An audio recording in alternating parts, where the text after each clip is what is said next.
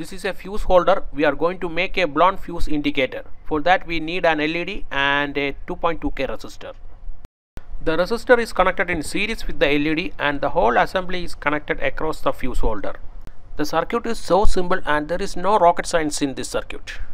Every person who has minimum knowledge in electronics will understand this circuit. I have inserted an 1 ampere fuse inside this fuse holder. I am also giving the schematic here so that you can understand how to make this. This is a 12 volt 5 RPM motor and I am using this as the load. You can see the motor has started rotating. I am going to short circuit the load. Since the fuse has blown, the LED has light up. I will replace the blown fuse with a new fuse. Please watch the LED. The moment I connect the new fuse, the LED becomes off. Please subscribe to my channel for getting more videos like this. That will be an encouragement to me for making more things like this to you. Please like and share this video among your friends.